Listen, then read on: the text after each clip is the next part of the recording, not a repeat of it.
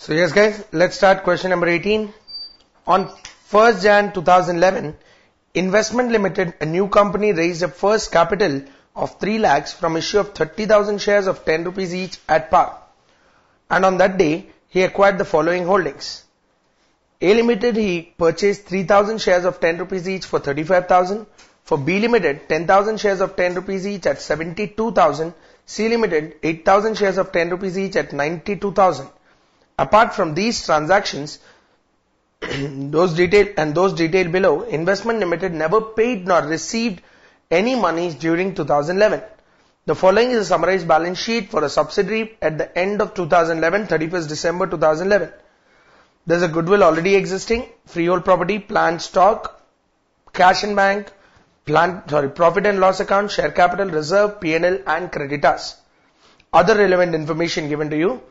The freehold property of C Limited is revalued at 65,000 on 1st Jan 2011. 1st Jan 2011 is the date of acquisition on which you have revalued the freehold property. Additional depreciation for the year 2011 of 3,000 rupees for plant of B Limited is to be provided. Stock of A Limited as on 31st December 2011 has been undervalued by 2,000 and is to be adjusted. As on 31st December, Investment Limited owed A Limited 3,500, is owed 6,000 by B Limited, and C Limited owed 1,000 rupees by A Limited and 2,000 by B Limited. All these are your intercompany owings. The balance of the P&L as on 31st December 2010, that is the last year closing balances of P&L, A 2,000, B 12,000, debit and C 4,000. The credit balance of A and C were wholly distributed as dividends in the month of March 2011. That is, during the current year, they have declared the dividend for 2010. During 2011, A Limited and C Limited declared and paid interim dividend of 8% and 10% respectively. Dividends no per annum. It's 8%, 10% straight. You are required to prepare a consolidated balance sheet of Investment Limited and its subsidiaries as on 31st December 2011, ignoring taxation. Now guys, if you observe, the balance sheets which are given to you, A, B and C, all those three are subsidiaries. The holding company is basically the Investment Limited, which is talking about in the first line. Investment Limited, a new company, has raised capital of 3 lakhs, 30,000 rupees, 30,000 shares of 10 rupees each, and on that day he acquired the following. And he is acquiring in A, B and C. One more indicator for this is the last line. You are required to prepare a consolidated balance sheet of Investment Limited, not for A Limited or B Limited or C Limited. So Investment Limited is a holding company and it has 3 subsidiaries, A, B and C. All the 3 subsidiaries were acquired on the same day, that is 1st Jan 2011. So we have to consolidate with 3. Now if you observe, there is a reserve as on 1st Jan 2011 which is already existing. There is no addition to any reserve here. So whatever reserve is there, entire reserve will be taken as pre-acquisition because 1st Jan 2011 is the date of acquisition. So what we have to analyze is only the P&L. And when you are analyzing the P&L, the first adjustment is freehold property. Guys, for C Limited, there is a freehold property which is being revalued. Freehold property means it is not a depreciable asset. So it's not a depreciable asset. So you get a revaluation reserve for C Limited. That is the first adjustment. There is no adjustment for P&L of C Limited. Second one, additional depreciation of 3,000 rupees for B Limited. So B Limited's P&L should reduce by 3,000. In the same way, B Limited's plant also should reduce by 3,000. Stock of A Limited is undervalued. So that means I have to adjust even the P&L of A as well.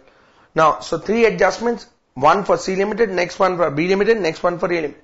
So one adjustment for each company in the group. So let's start. But before we start, the first thing that we need is, for me to consolidate, I need to first identify what is the balance sheet of Investment Limited. So unless and until I know the balance sheet of Investment Limited, I can't consolidate it with the subsidiaries. In all the previous questions, wherever we have seen, Investment Limited or the holding company's balance sheet was already given to you. Here the holding company balance sheet itself is missing. How can you consolidate? So for me to consolidate, first let's prepare Investment Limited standalone balance sheet. So how does it actually look like? So let's start preparing that and then we can identify. So let's go for a standalone balance sheet. Standalone balance sheet, you don't have to form, use a schedule 3 or something. It's just a working note. Prepare a plain investment limited balance sheet.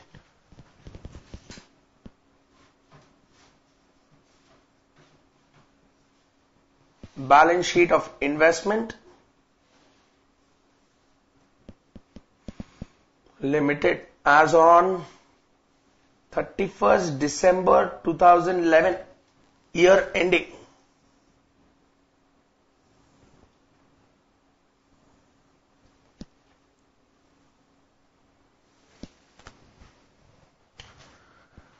Check what is the information available for you.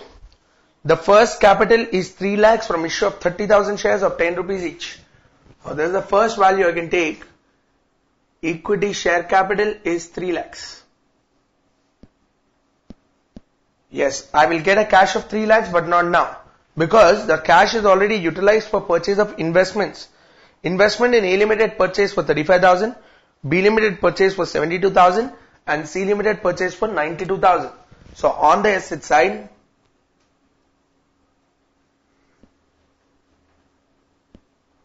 investment in A, B and C. 35,000, 72,000 and 92,000.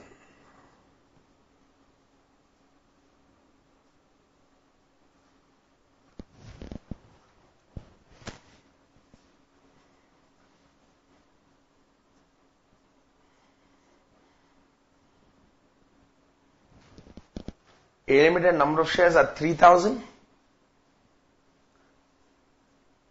B Limited's number of shares are 10,000. And C Limited number of shares are 8,000. Now what else information is given for us as on 31st December 2011? He had 3 lakhs cash. He utilized it for purchase of investments, but things do not stop there, because all this transaction happened on 1st Jan. During the year, he additionally got some values. If you observe, come down to point number 4. Point number 4, he says that on 31st December 2011, Investment Limited owed A Limited, he owed A Limited 3,500. That means A Limited on the liability side as a creditor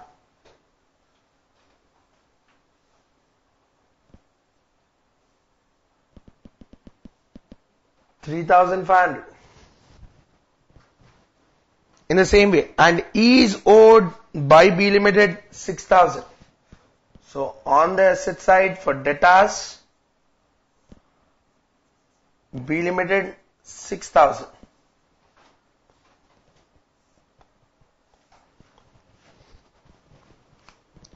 I have 2 more things to consider now. I don't have to continue reading point number C anymore, because the remaining intercompany owings are C and A and C and B. So C and A and C and B will not impact your investment limited balance sheet at all.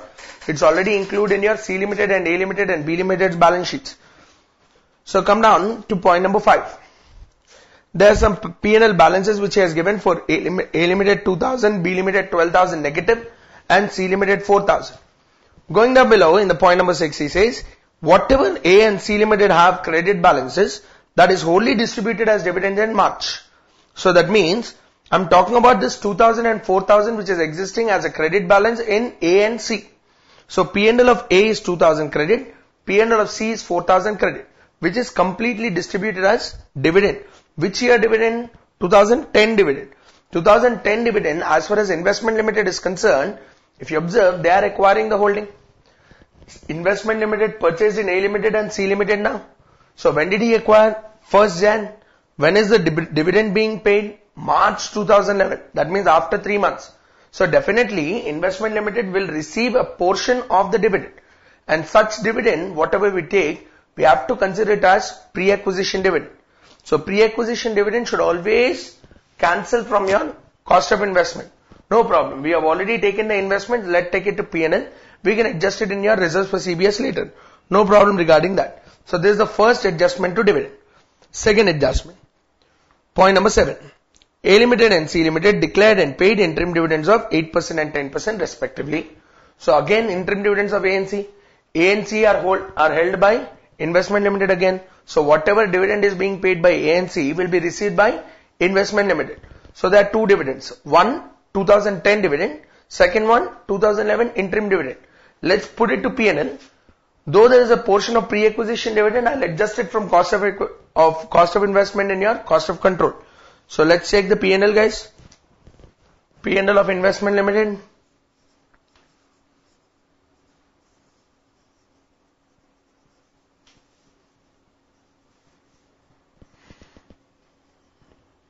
His profits only comprise of dividends. So I need to write a P&L here. After calculating this, I can write my cash balance as balancing figure.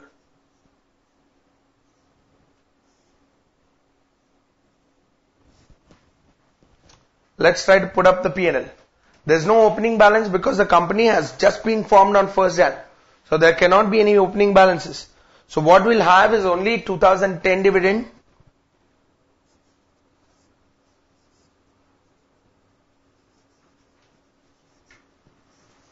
Dividend for 2010 received from A and C. And in the same way, I'll also have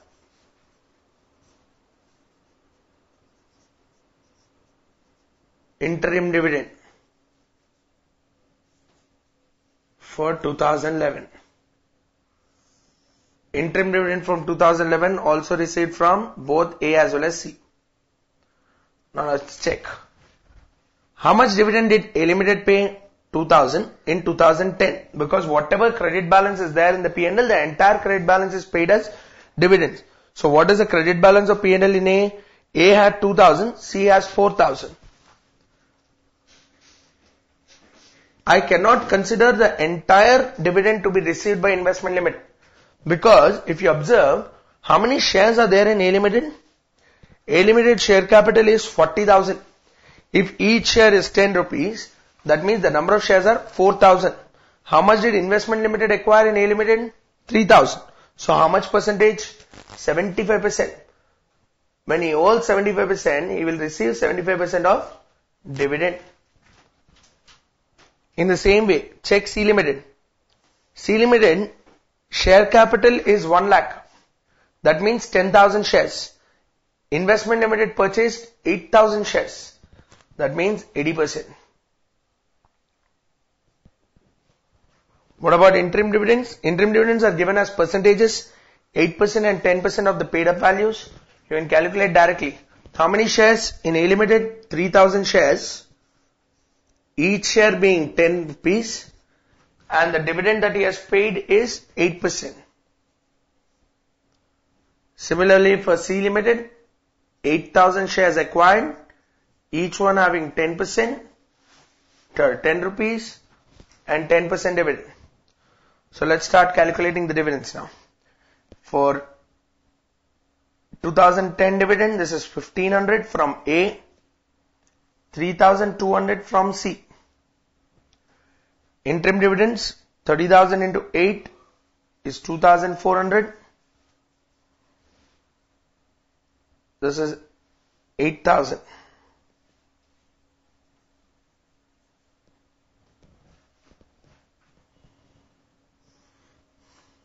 Strike a total, we'll get the P&L.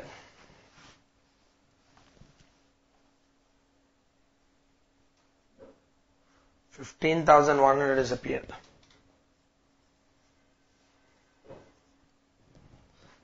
Yes guys, I know during the year there is no expenditure which is given to us, so I did not consider.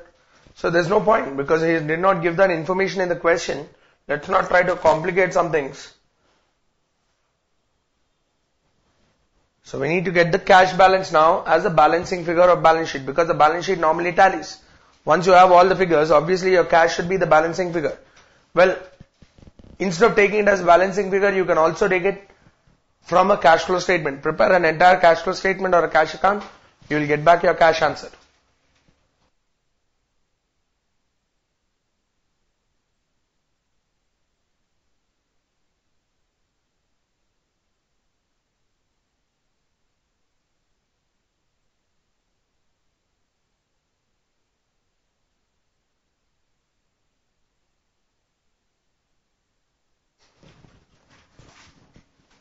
1,13,600 is your balance of cash.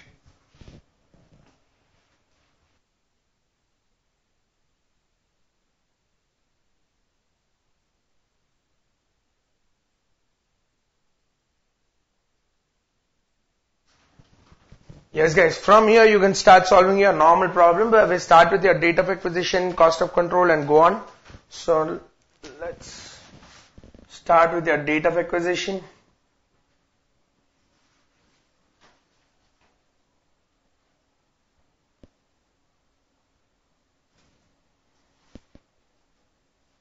First Jan 2011.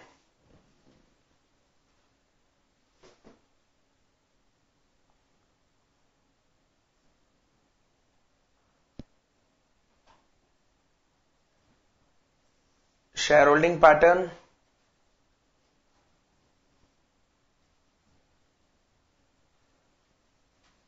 Number of shares held and percentage holding.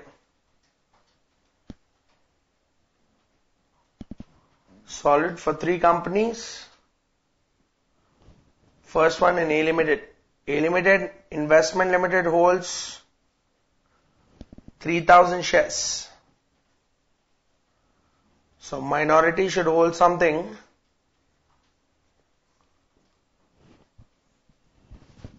To make the total number of shares as A Limited has 4,000 shares. That means minority holds 1,000 shares. Holding is 75-25.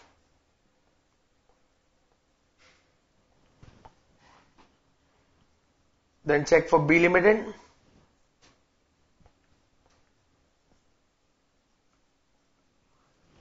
Investment Limited holds 10,000 shares in B Limited. Minority should hold something. Check the total number of shares. B Limited share capital is 1,20,000. That means there are 12,000 shares in B Limited, 2,000 held by minority. I can't get a percentage here, so I'll take it as 5/6 and 1/6.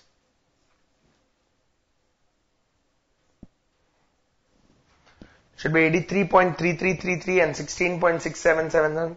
So you can round it off, put it to 100%. Fractions sound much better. So go for C Limited now. Investment Limited holds in C Limited 8,000 shares. Minority also holds a portion. Total number of shares in C Limited are 10,000. 1 lakh share capital it is. So 10,000 shares, 2,000 held by minority, and the shareholding pattern is 80-20.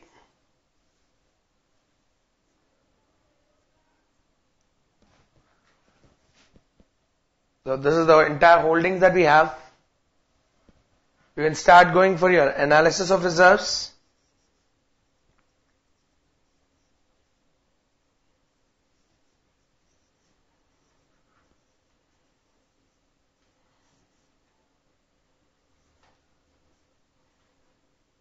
Analysis of reserves of subsidiary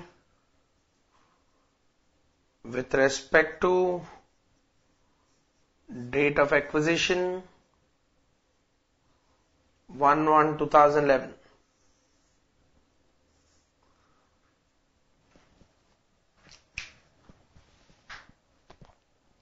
Let's check for A Limited first.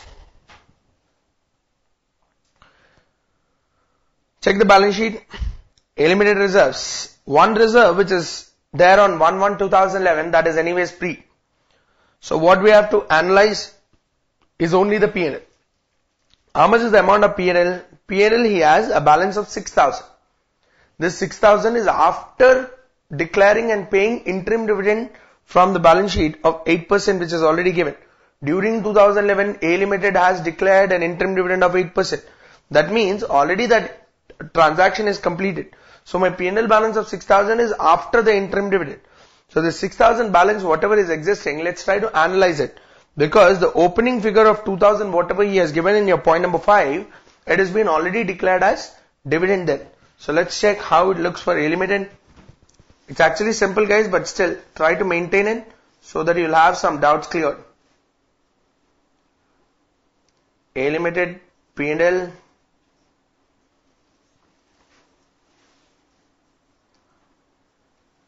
balance as on 31st December 2011. In the balance sheet, it shows as 6,000. Out of this 6,000, I'm saying balance as on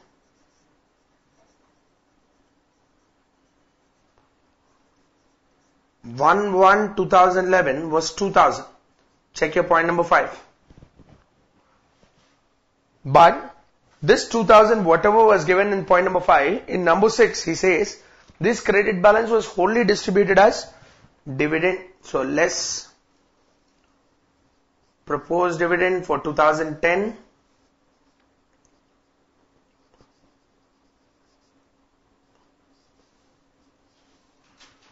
Entire 2,000. So what is the profit left out? 0. So what is the 6,000 then? The 6,000 is completely current year profit after interim dividend.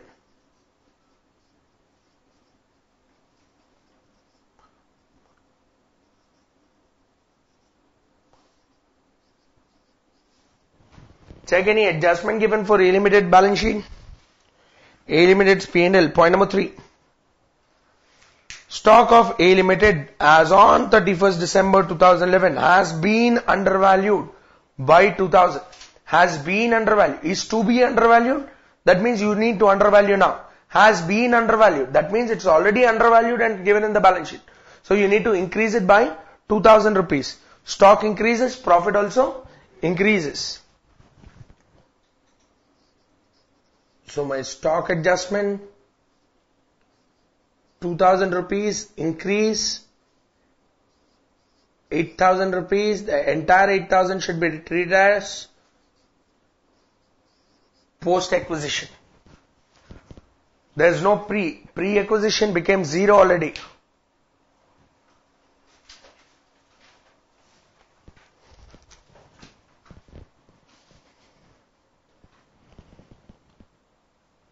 Let's go for the second subsidiary, B Limited.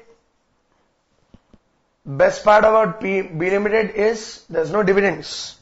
He's a negative P&L guy. Check the P&L. B Limited's P&L as on 31st December 2011 is 18,000. So pick up from there.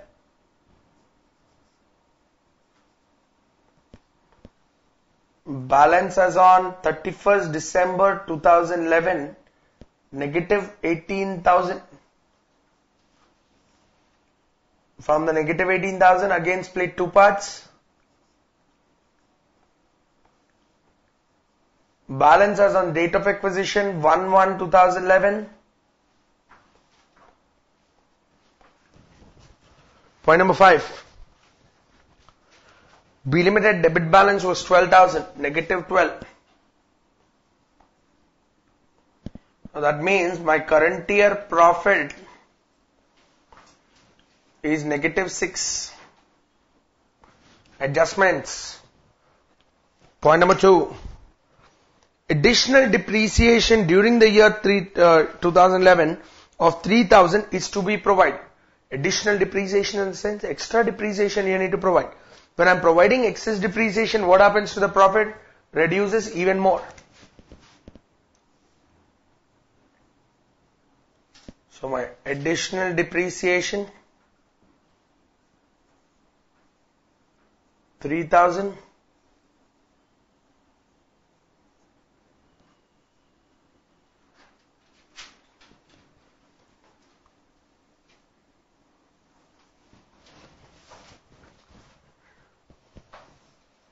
$12,000 and $9,000, $21,000. That additional depreciation of 3,000 unprovided.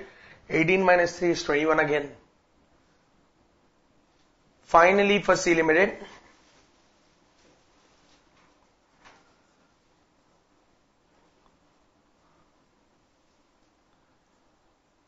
balance as on 31st December 2011, balance sheet date, P&L balance is 15. That's after interim dividend. Interim dividend is already declared and paid. Positive 15.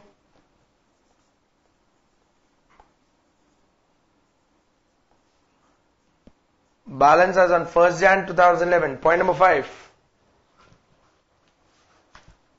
Balance of C Limited reserve was 4,000, entirely distributed as dividends.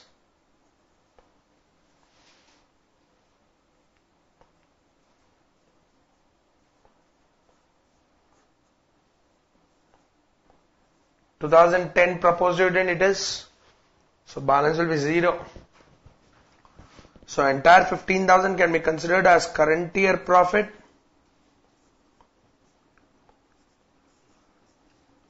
after interim dividends.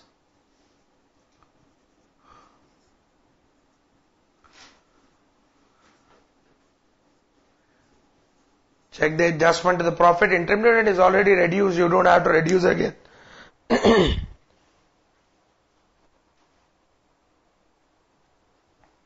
Check. Any adjustment? Point number 1. Freehold premises of C Limited is revalued to 65,000. Guys, freehold premises revaluation. Will it affect the P&L? Nothing, because it is a non-depreciable asset. So non-depreciable asset, I will not have additional depreciation on upward revaluation. So I don't have anything here. I can directly take this 15,000 as post-acquisition. There's no pre-acquisition from here. That is all we can do for the analysis. From now you can happily go for the distribution tables. I need totally 3 distributions for A Limited, B Limited and C Limited separately. There is a reserve which is already given in the balance sheet as 1/1/2011, which will be taken completely as pre-acquisition. So post-acquisition, only one column P&L, that's it.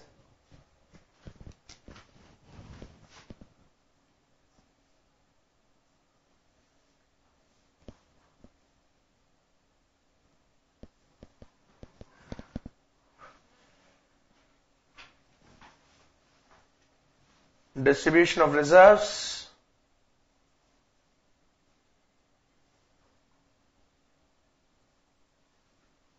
Pre-acquisition and post-acquisition.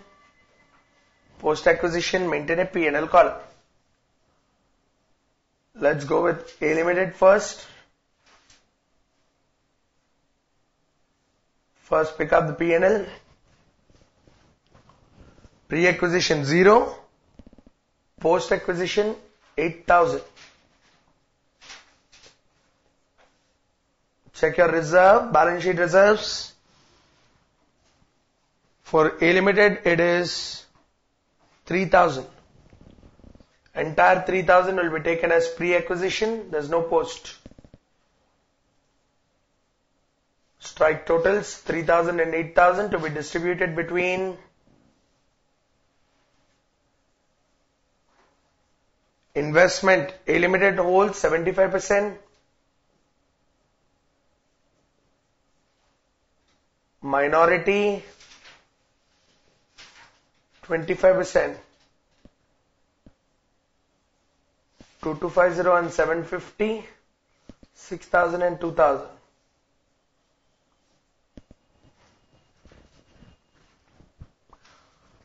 Quick on your calculations, guys. 75, 25, you don't need calculators, man. Try to use your head.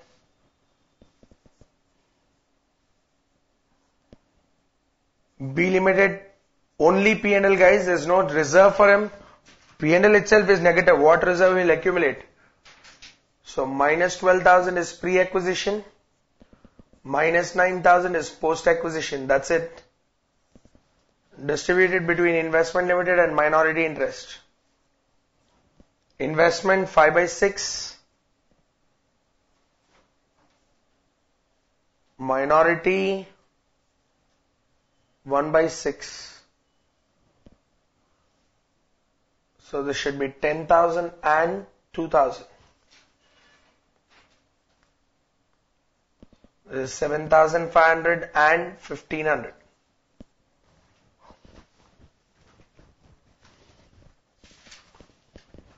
Finally, let's go for C Limited distribution.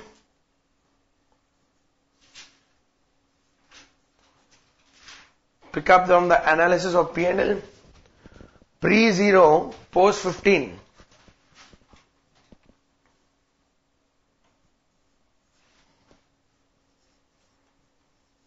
Then check your reserves from the balance sheet. Balance sheet reserves, C Limited, 7,500. Entirely pre because it was existing on 1st Jan. There is no accumulation or appropriation in the current year. Now let's start distributing this. Investment and minority. Check your shareholding pattern again. C Limited, 80-20.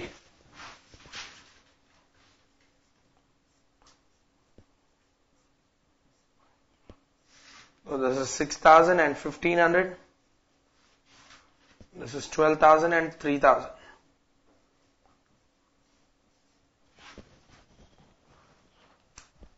With that, we come to the end of the distribution tables.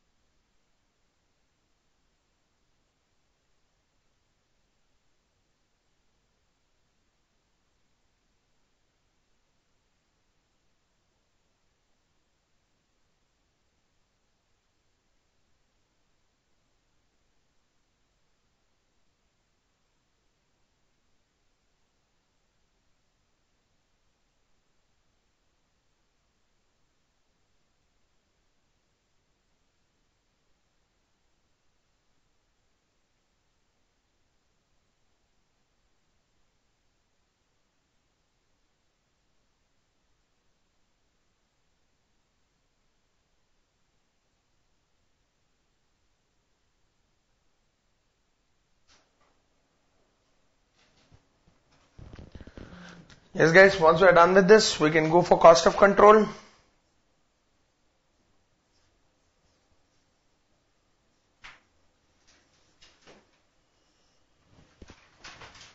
I need 3 cost of controls now.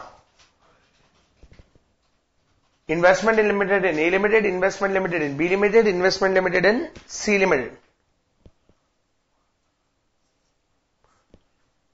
In A, in B and in C. So go on. First start with cost of investment.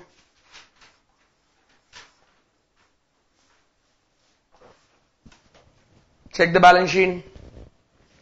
35, 72 and 92.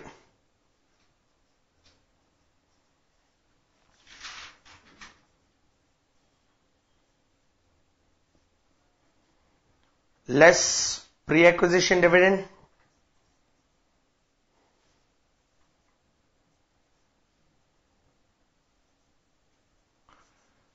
No effort necessary to identify this figure, guys. We have already calculated it.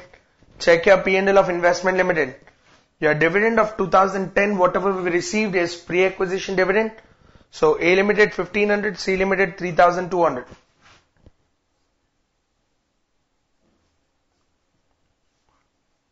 Pre-acquisition dividend, guys, we include it in P&L. We need to reduce it in reserves for CBS.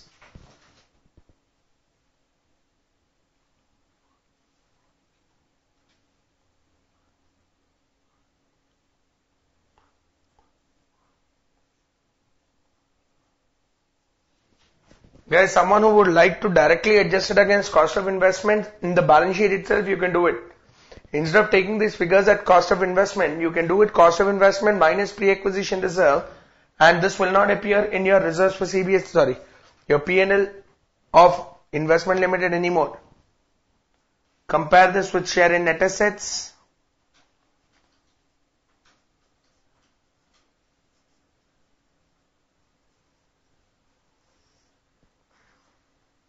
Split between share capital and reserve.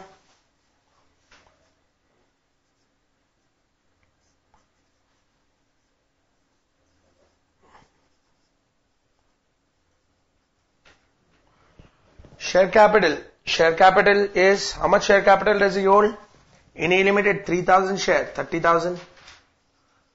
In B Limited, 10,000 shares, so 1 lakh. In C Limited, 8,000 shares, 80,000. Pre-acquisition reserves, guys, B Limited, everything is negative. Yeah, now you can take. Pre-acquisition reserves, A Limited 2250, B Limited minus 10, C Limited 6. 2250 minus 10,000 positive 6,000.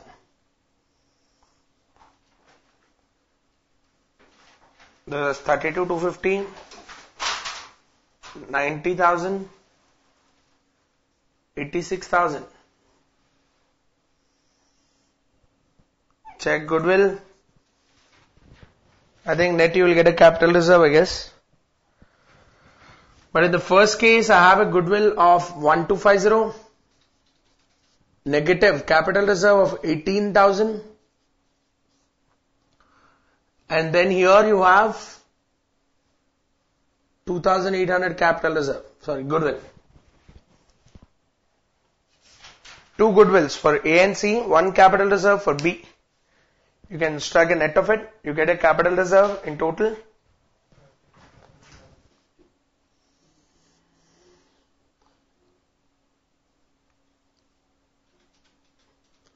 So it should be 14,950, 13,950. This 13,950 is capital reserve.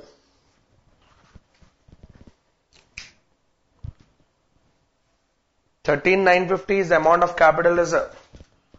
You got a capital reserve of 13,950. One figure which we need.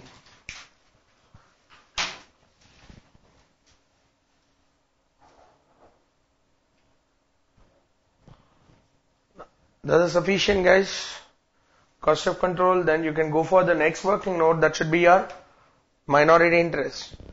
Leave the balance sheet of investment limited here because you need it for the purpose of consolidation. So I'll only eliminate the remaining.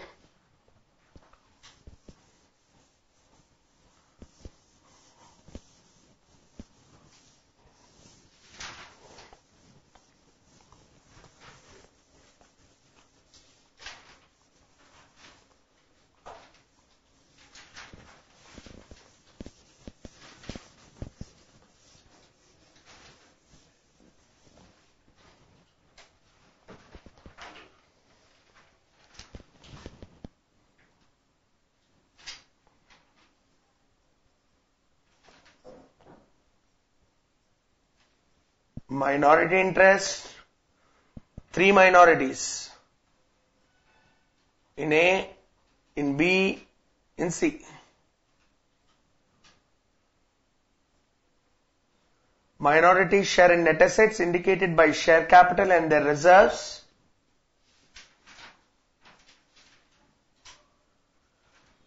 Under reserves, pre-acquisition and post-acquisition.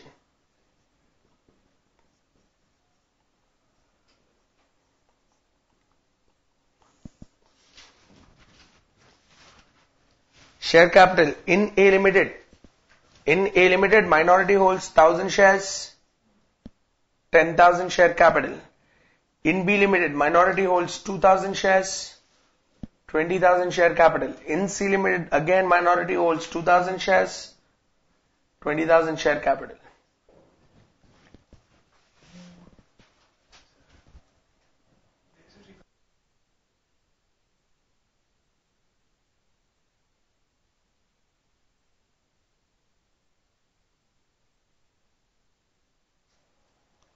Guys, 1 second, we skipped the revaluation reserve of C Limited. In the analysis of C Limited, kindly make this small adjustment, guys. We get a revaluation reserve extra for C Limited.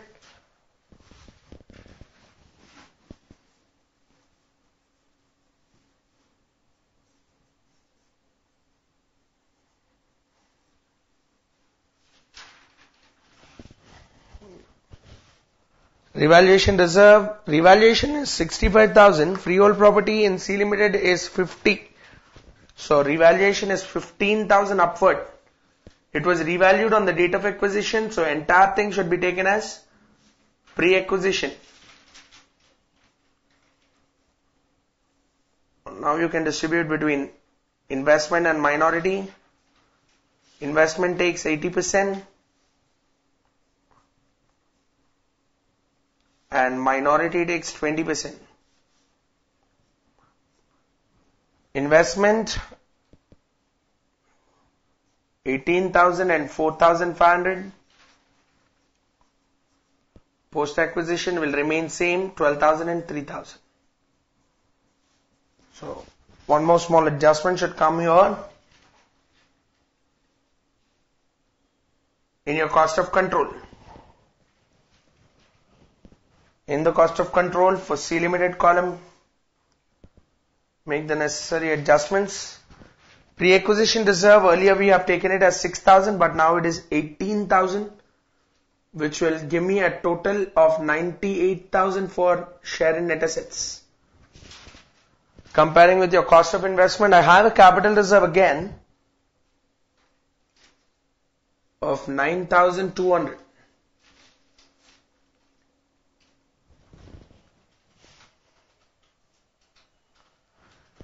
And my final capital reserve will increase then. In total, when I take my total capital reserve, I have a goodwill for 1250 in A, 2 capital reserves. So 27,200 minus 1250 is 25,950.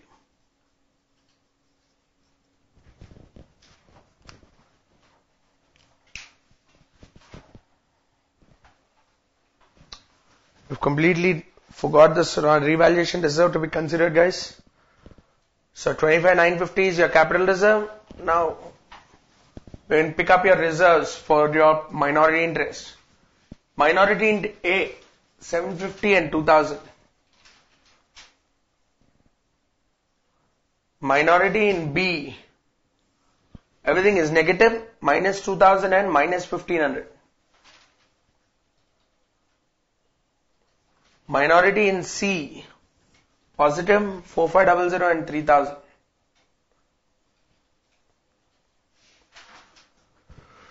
Now I can strike totals. 12,750, 16,500, 27,500. Positives, guys. And just add up the figures. 56,750 this is.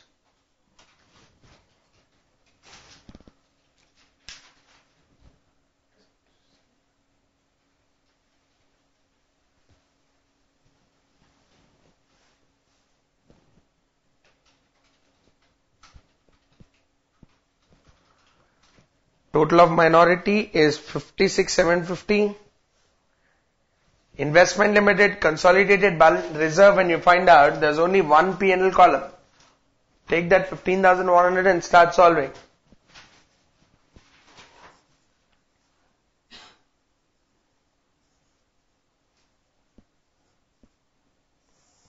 Reserves for CBS, only the P&L column. Starting with investment limited balances.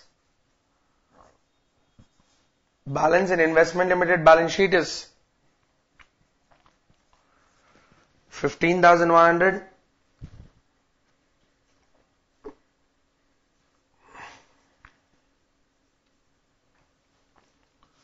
Share in post acquisition reserves.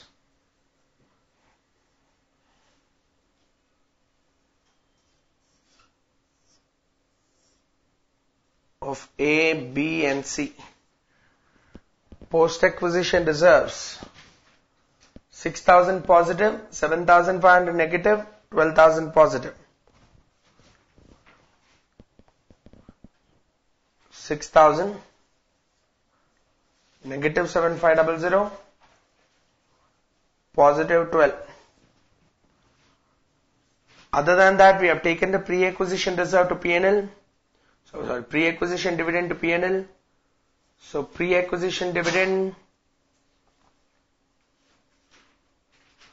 wrongly credited to P&L.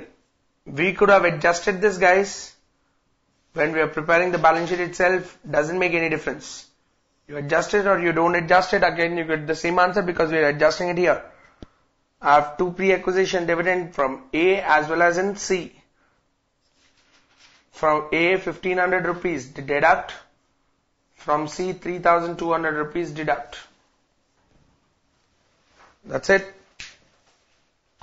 There's no other adjustment given there.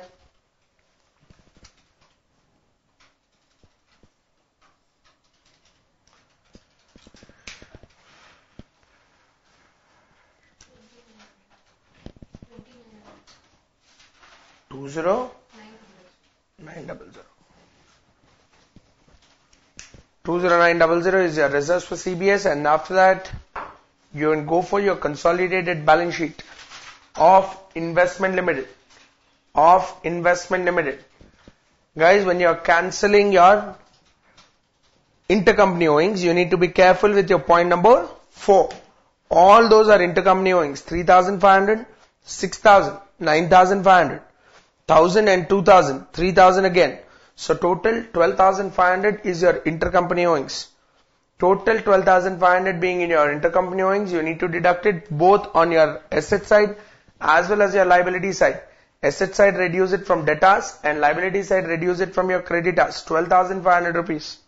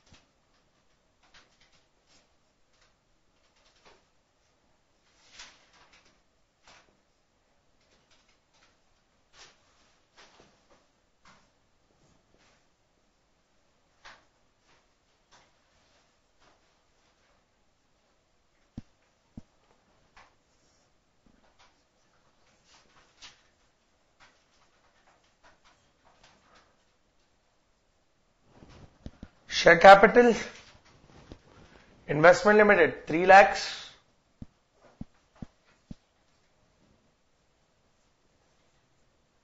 Reserves and surplus,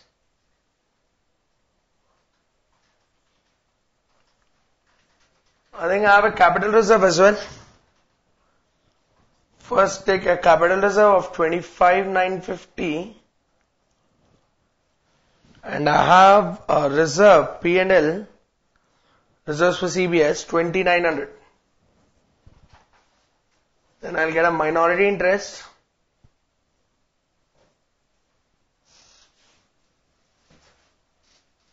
$56,750.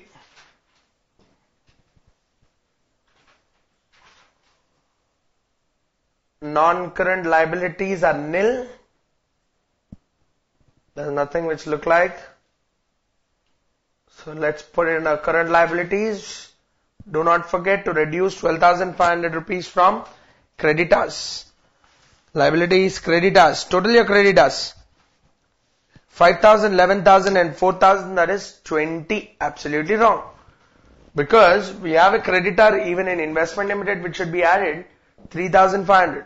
So total 23,500 minus intercompany owings given in point number 4, 3,500 plus 6,000 plus 1,000 plus 2,000, 12,500. So 12,500 deducted from this 23,500. So current liabilities and creditors. You need to start with investment limited, guys. Investment limited creditor is 3,500 plus creditors of subsidiaries is 20,000. So total 23,500. Deduct 12,500. You get a creditor of 11. That's it on the liability side.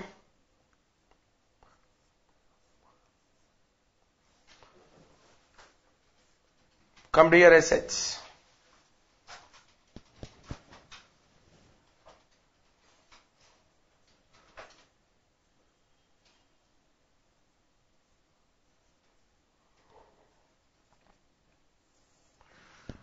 Non-current assets.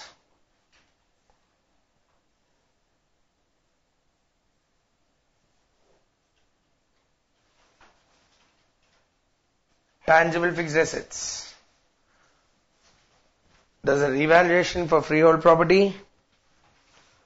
Freehold property should be taken as 65,000 for C Limited. Remaining things being the same.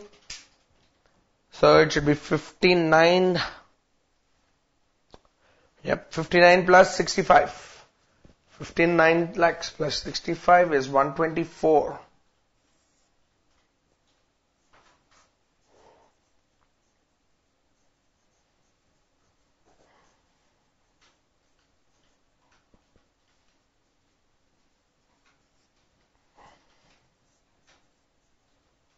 Second asset is plant. Take your plant. 16 plus 30 plus 12. There's nothing in investment limited anyways. So 16 plus 30 plus 12 is 58. 58 minus point number 2. Additional depreciation from plant is 3,000 rupees. So deduct 3,000 rupees from that. So the total will become only 55,000.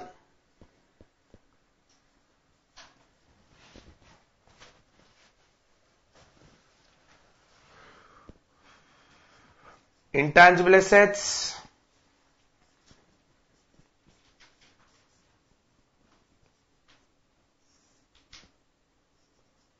Goodwill. Already existing in the balance sheet, 19.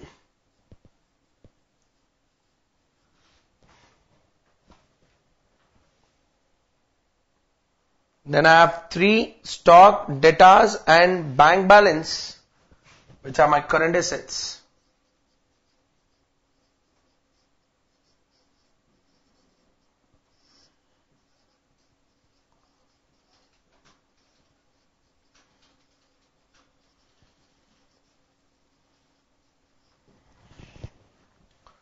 Stock, total your stock, 64,000 stock. There's nothing as far as stock in your investment limited. So this total is 64. 64 plus 2,000 rupees. Because stock of A Limited was undervalued by 2,000. So we have to take the stock as 66,000. Debtors reduce it by intercompany owings 12,500. Do not forget that. Debtors, total of your debtors is 4,000, 8,000 plus 17,000. This total is 29,000 for debtors minus 12,500, 16,500 for debtors. Oh, one second. I have to add even 6,000. Investment limited debtors of 6,000, so 22,500. Debtors, the 6,000 plus these debtors of the subsidiary 4,000, 8,000, 12,000, 12,000 plus 17 is 39 plus 6, 45 minus 12,500, 22,500.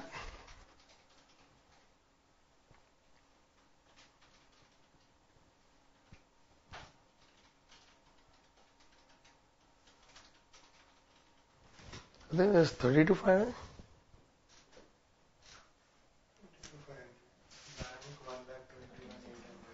Bank is 1,21,800. Is 22,500 correct? 1,28,000.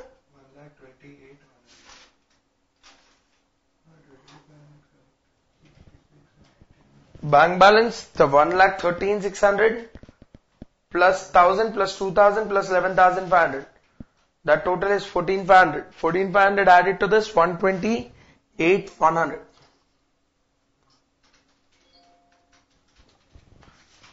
And strike a balance sheet total there.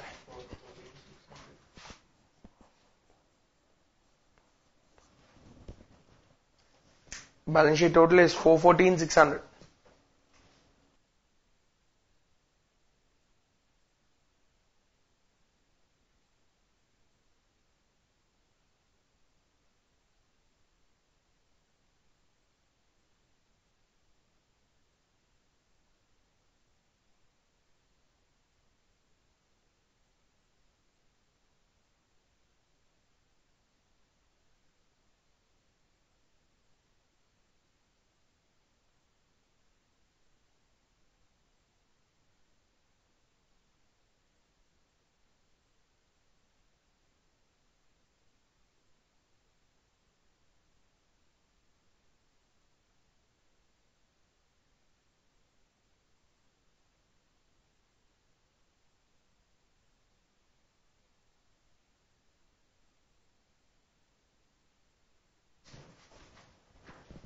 Yes guys, there could be a question saying that why not this capital reserve and this goodwill be cancelled? It's not possible guys, because the capital reserve which we got is as per AS 21. This goodwill, I don't know what standard it is, because it is already appearing in a standalone balance sheet, so it should be either as per AS 26 or it should be either as per AS 14 amalgamation. So I can't cancel AS 14 goodwill with AS 21 capital reserve, not possible, because they are arising because of two different standards. I can't cancel them. I can cancel it here when we are finding out your cost of control, because everything is as per the same accounting standard. If it is with as per the same accounting standards, you can nullify your goodwill and capital reserve. Here I can't. Here I can't do that. So let's go for the next one, 19.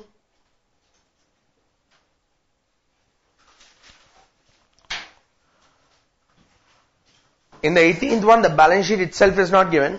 In the 19th, the balance sheet will be given without the acquisition entry. Able made an offer to acquire all the shares of Baker at a price of 25 rupees per share to be satisfied by issue of 5 shares in Able for every 4 shares of Baker.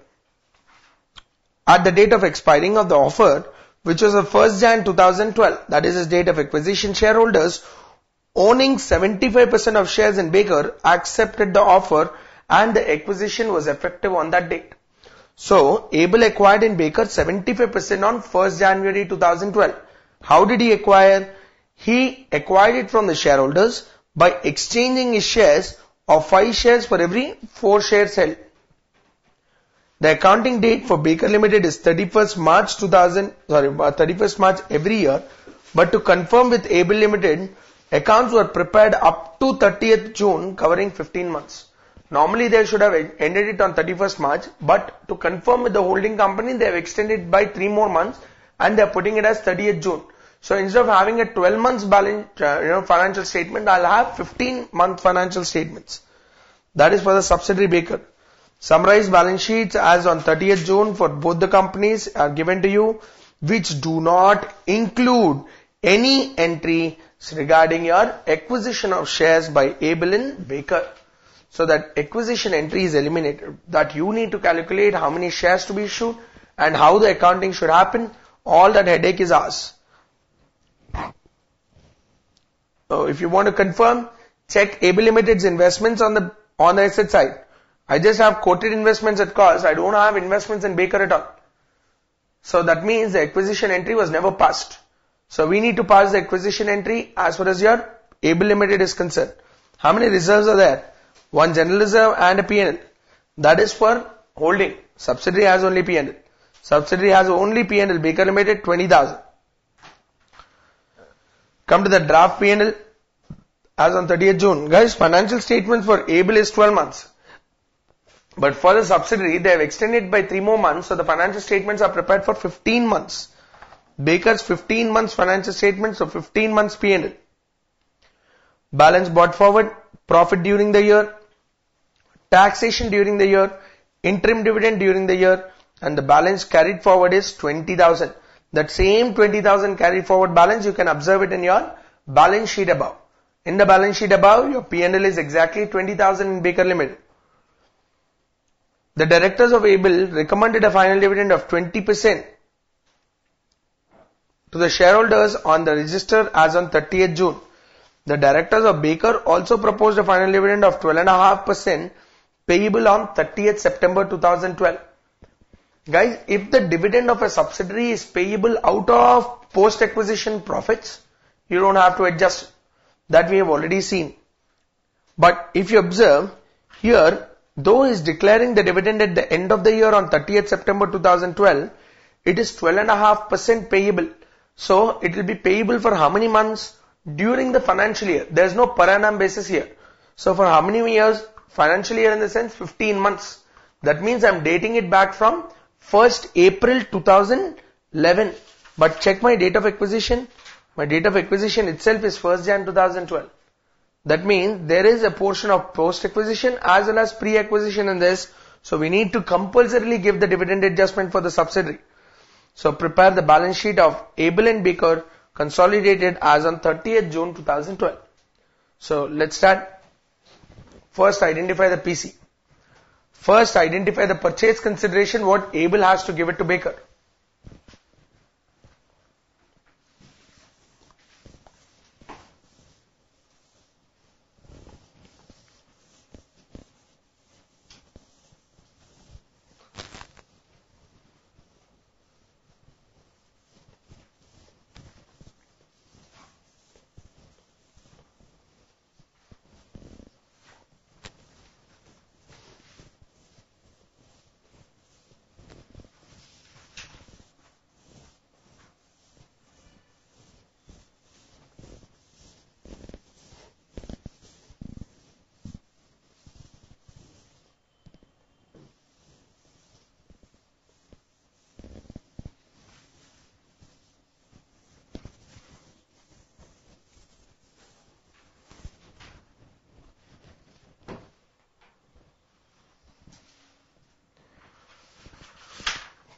To compute the PC, check the statement.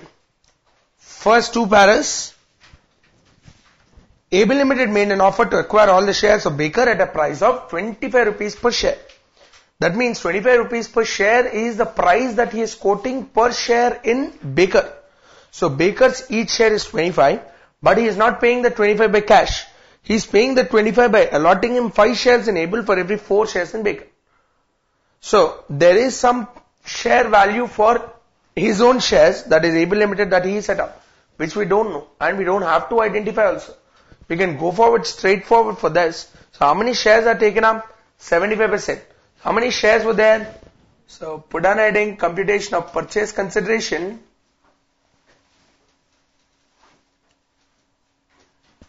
The consideration paid on purchase of shares in Baker.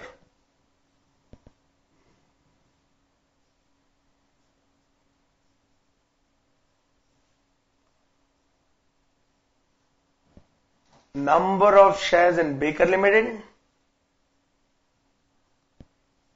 Check number of shares. Baker. 60,000 is the share capital, each share of 10 rupees. So what he has is 6,000.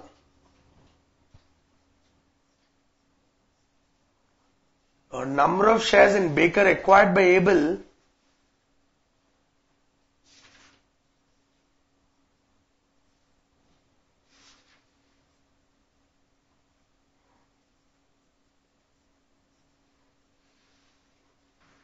%. 6,000 shares, 75% of it,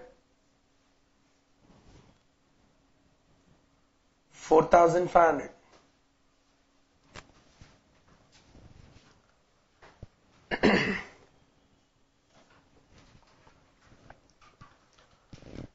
Now, what is a PC? Each share is valued at 25.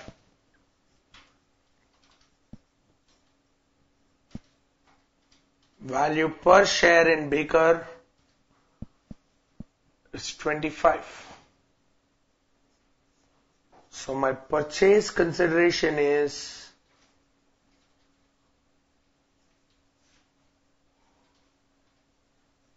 4,500 shares into 25 rupees,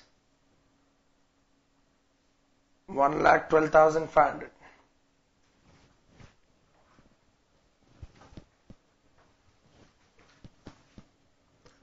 How is he discharging this PC? He is issuing 5 shares for every 4 shares. I'm not paying this 1,12,500 in cash. So I'm giving you an exchange ratio .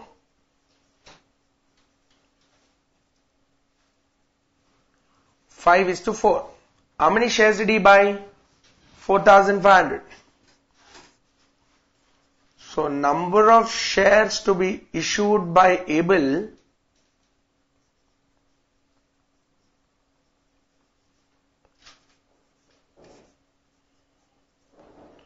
calculate 4,500 shares, 5/4, 5,625.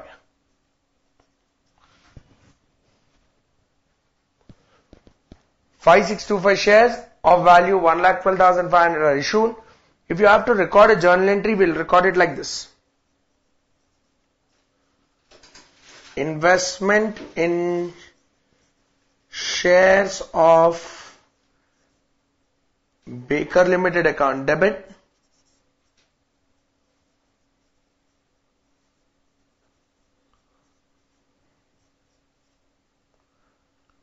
To equity share capital is 1,12,500. Equity share capital is 5,6,250. And to securities premium, same value I guess. It should be the balancing figure actually.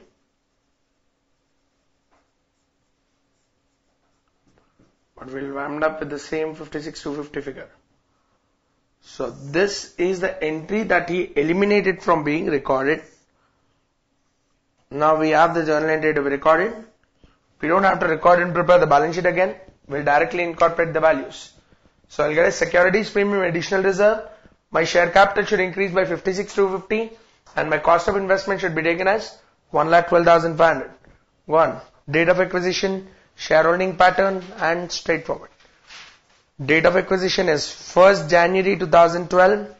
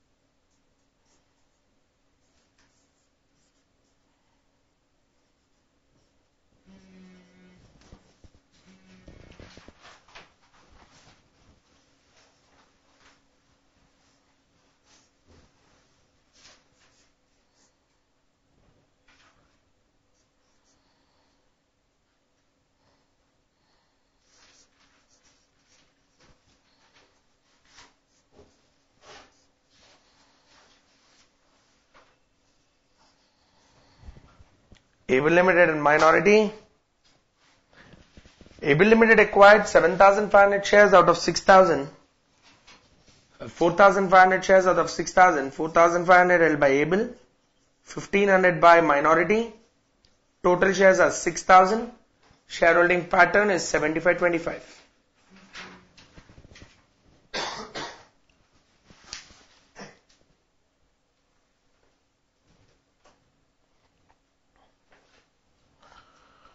Go ahead guys, and we can go for analysis of reserves. Be a bit careful, there's a proposed dividend towards the end. Not much of adjustments guys, not much of adjustments at all. After the balance sheet you don't have so many figures.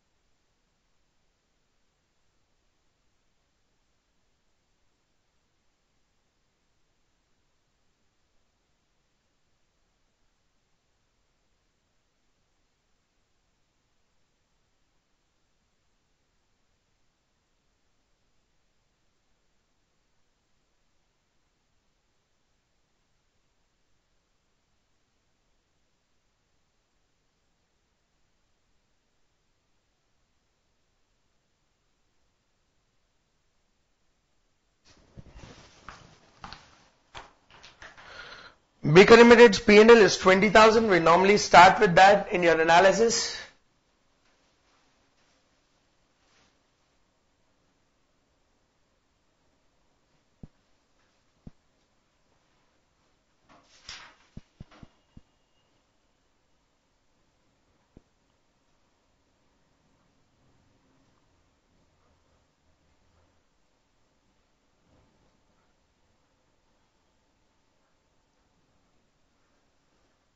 Be careful guys, because the P&L is drafted for 15 months.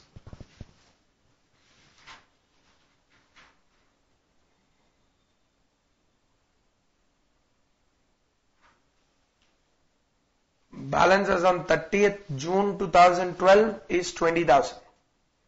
This is given to us. Split balance as on 1st April 2011, 15 months back, it was 12. Yep.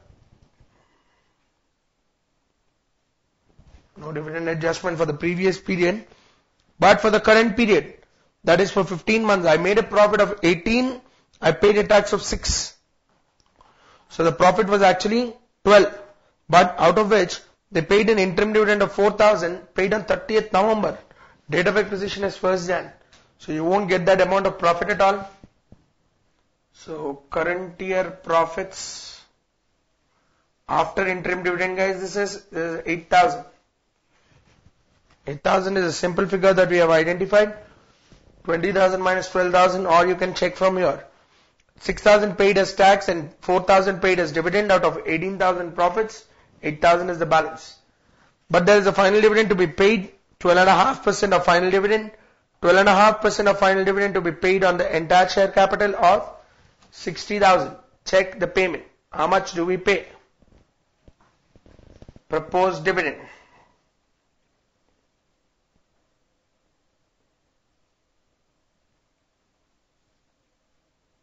60,000 share capital multiplied by 12.5%. I think this is 7,500. Yep. Profit remaining is 500. I don't divide and deduct. I first deduct and then divide, because proposed dividend is for full period. Current year complete period. Now I have to divide. How do I divide? Based on 1st Jan 2012. Now basically when I am talking about this current year profits of 15 months, this is up to 30th June. From the date of acquisition up to 30th June, post acquisition period is 6. Pre-acquisition period obviously should be 9 months. So divided up to 1st Jan 2012, from 1st Jan 2012 to 30th June 2012. Calculate one part, other one will be the balancing figure. 500 into 9 by 12.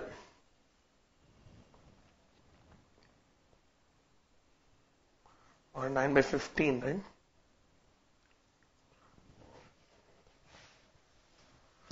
Now this is 300, this is 200.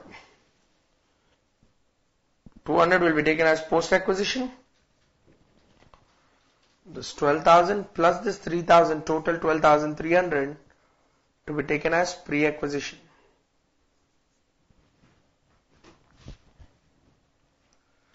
I don't need a separate distribution table, guys, because there's only one reserve. Only one reserve existing, divide of here only. Pre-acquisition 2 parts, post-acquisition 2 parts. Able and minority, able and minority.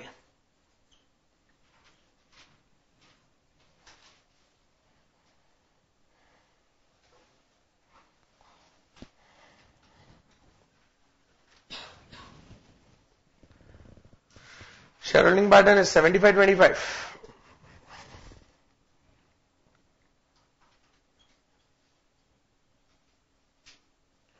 $225 and $75, $150 and $50. Oh no, I'm sorry. It's 12,300, right? So this is 4075.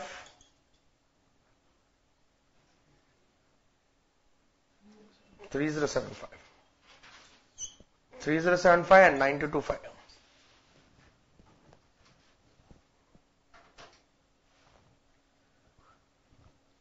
Unnecessary, guys, distribution table.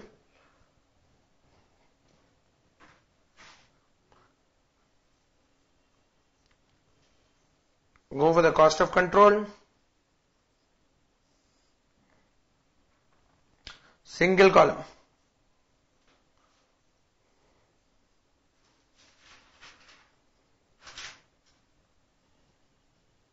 Cost of investments, I purchase it for 1,12,500.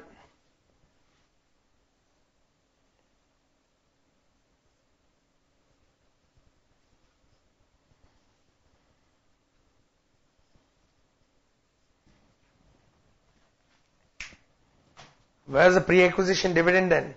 Not the interim dividend, guys, because the interim dividend is paid in November 2011. I acquired on Jan 2012. So AB Limited will not get that dividend, but AB Limited will get this dividend. 7,500 he is proposing now. Out of this, 75% will be received by ABIL. Is the entire 75 pre-acquisition? No, because the 7,500 is paid for 15 months. For me, 9 months is pre-acquisition out of 15 months into 9 by 15.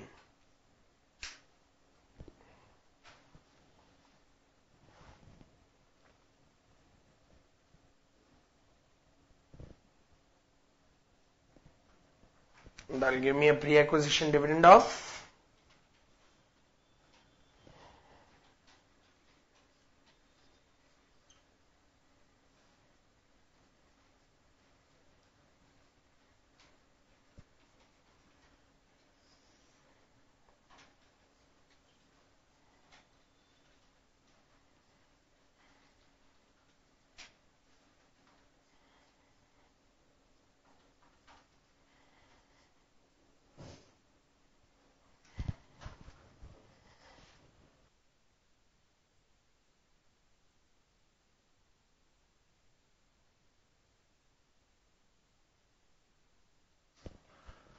pre-acquisition dividend is 3375. So this is 1,09,125. Share capital, he holds 4,500 shares. Share capital is 45,000, 10 rupee share. Pre-acquisition reserve is 9225. AB Limited share. So this is 54,225. So finally I'll be landing up with the goodwill figure. 54,900.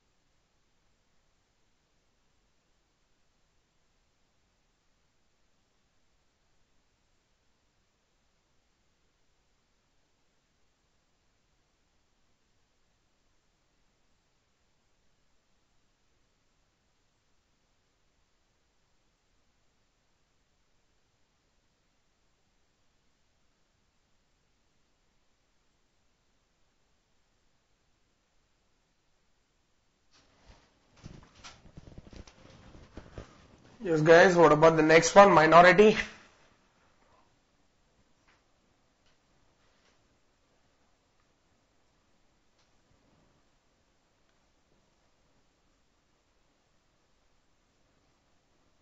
Their share in share capital. They load 1500 shares, 15,000 share capital.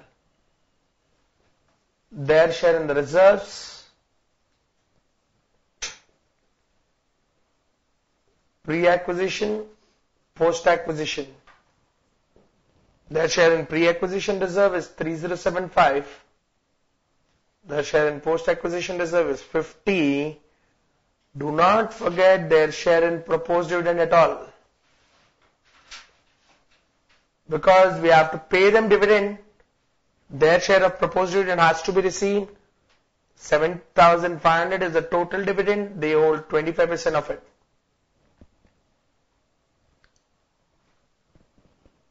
So this is 1875.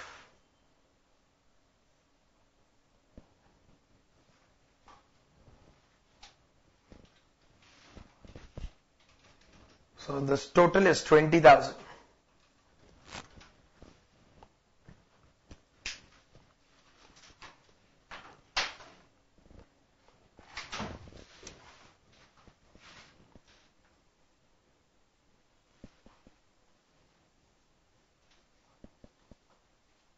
Reserves for CBS, maintain a P&L column sufficient. You will have a reserve as well as Able is Limited is concerned, but it will not have any adjustment. Direct 55,000 general reserve.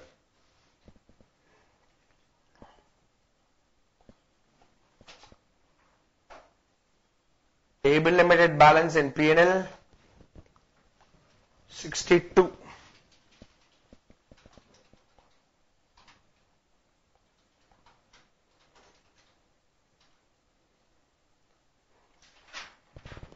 Share in post-acquisition reserves of Baker. Share in post-acquisition reserves of Baker is 150.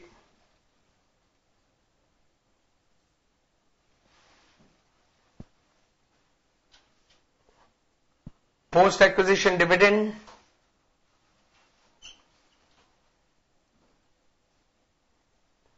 from Baker. Total dividend 7,500. 75% you receive. 6 months out of 15 months is post-acquisition.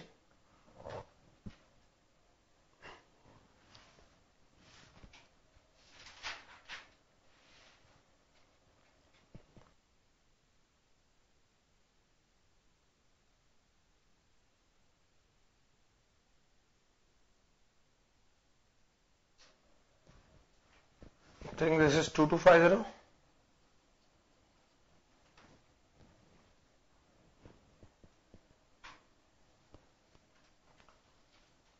Now we have proposed dividend. Proposed dividend of Baker, guys. Able Limited's proposed dividend is 20%. Their share capital is 1,50,000.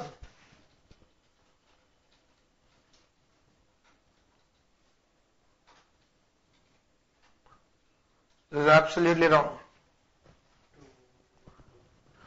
1,50,000 was prior share capital, but after that we have a share investments which were taken up in Baker, and for which we have given shares to the extent of 56,250. Now this will become 2,06,250. 1,50,000 already existing in balance sheet.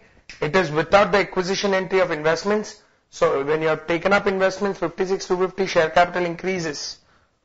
So this should be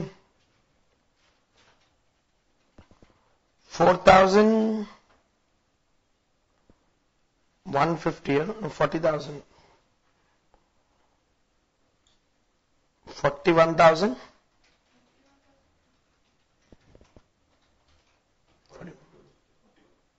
41.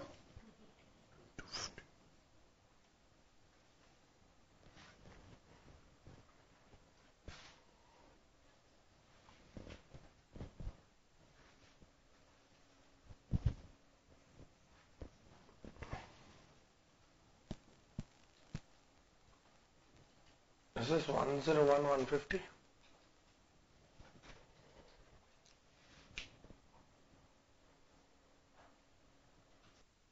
No, I have to deduct. What? 30?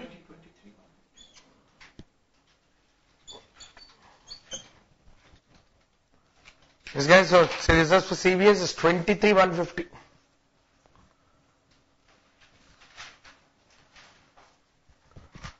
Sufficient to go for the consolidated balance sheet, guys. Complete the balance sheet.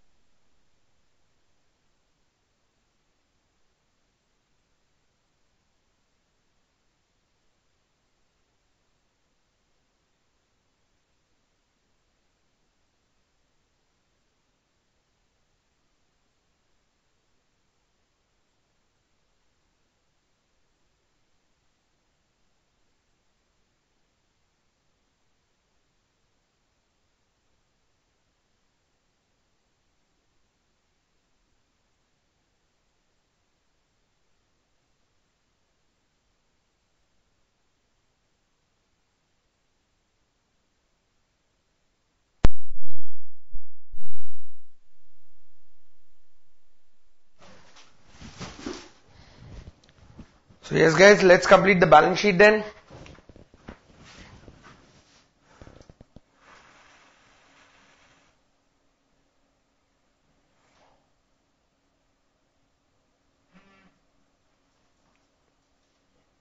Consolidated balance sheet of Able Limited.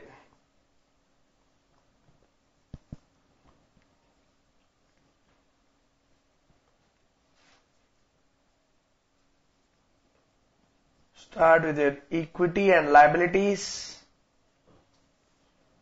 Under equity and liabilities, shareholder funds.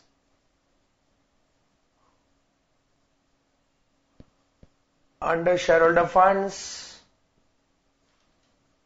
share capital. Share capital is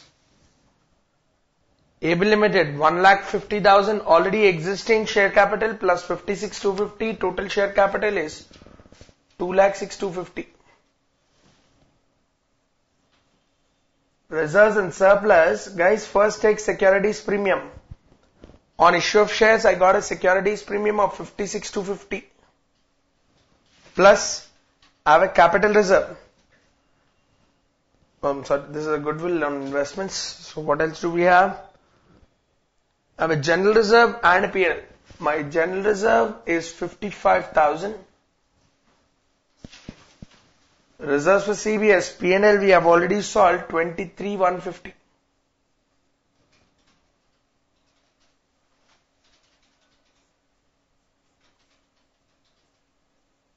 Minority 20,000. No non-current liabilities, I guess. Only current liabilities, creditors and provision for tax and also proposed dividend.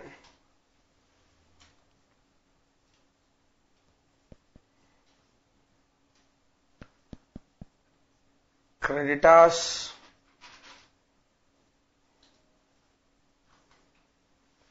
provision for tax,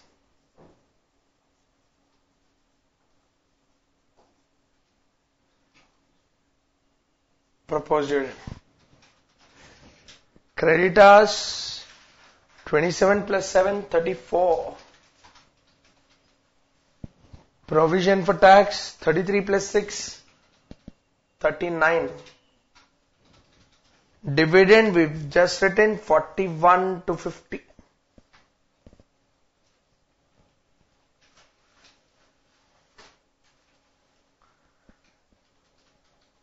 Assets,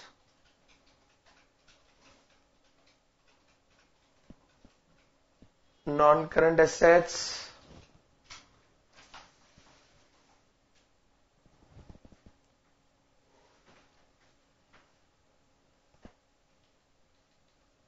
tangible fixed assets,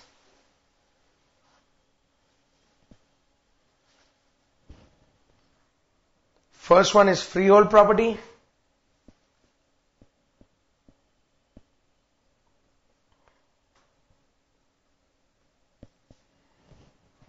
two lakhs plus 38, 238.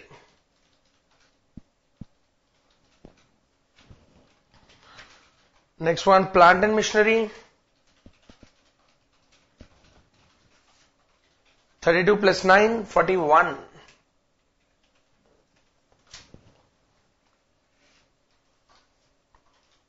That's it right there. Then intangible,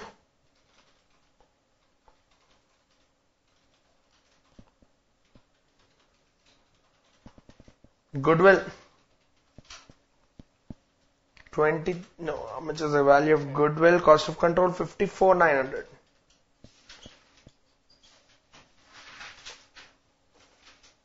Other non-current assets, investments, some quoted investments are there. Investments are 7,000. Balance all are current assets.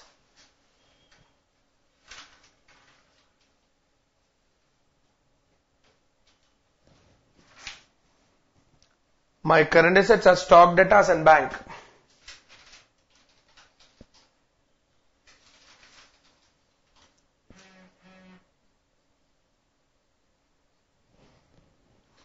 Stock 32 plus 21, 53. Debtors 41 plus 17, 58. Bank 15 plus 8, 23.